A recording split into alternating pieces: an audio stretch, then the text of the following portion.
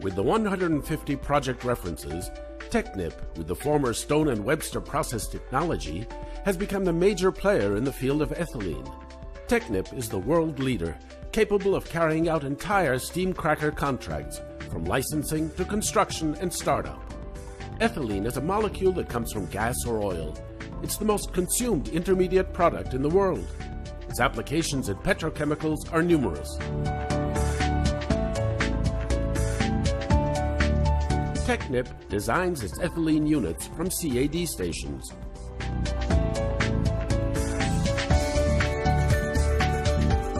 Several of Technip's engineering centers are specialized in ethylene. Today, the largest offices are located in Los Angeles, Houston, Paris, Rome, The Hague, and London.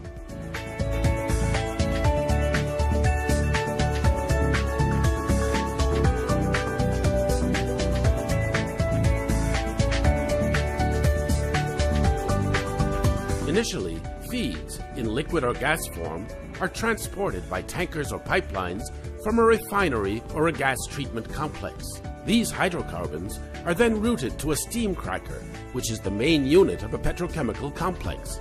This unit is composed of a hot section with several furnaces for the thermal cracking. It's a Technip proprietary technology, using either Technip or Stone and Webster technology. The hydrocarbons are preheated in the convection zone and then cracked in the radiation zone at a temperature as high as 850 degrees Celsius, or approximately 1550 degrees Fahrenheit. The resulting gases are then sent to the quench section to recover the heavy components in distillation columns. The resulting gas is then cooled down to an ambient temperature prior to being sent to the compressor. The pressure required for separation is around 35 bars or 515 psigs. Finally, proprietary cryogenic separation technology is used to separate the ethylene and propylene from the other products. The ethylene at low temperature is then purified in a column standing 80 meters or 260 feet tall. The 99.95% pure ethylene comes out in liquid form to be either stored in cryogenic tanks or shipped by pipeline until it's transformed into a wide range of products.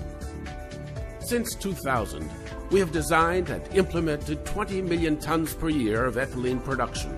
The licenses sold represent around 50% of the world's total added capacity. In the last 5 years, 6 steam cracker plants have started operation using Technip's proprietary technology. OL2K in Kuwait, Ras Laffan in Qatar, Fushun in China, and Sharq, Rabigh, and Yansa in Saudi Arabia. Yansab's final production should reach 1.7 million tons per year. More recently, Technip and Stone and Webster technologies have been selected for 5 ethylene crackers. The Ethylene 21 project in Mexico for Braskem Idesa, the Jamnagar project in India for Reliance, and CP Chem, Sasol, and Dow projects in the United States. The project in Jamnagar is the world's largest cracker using refinery off-gas as a feedstock.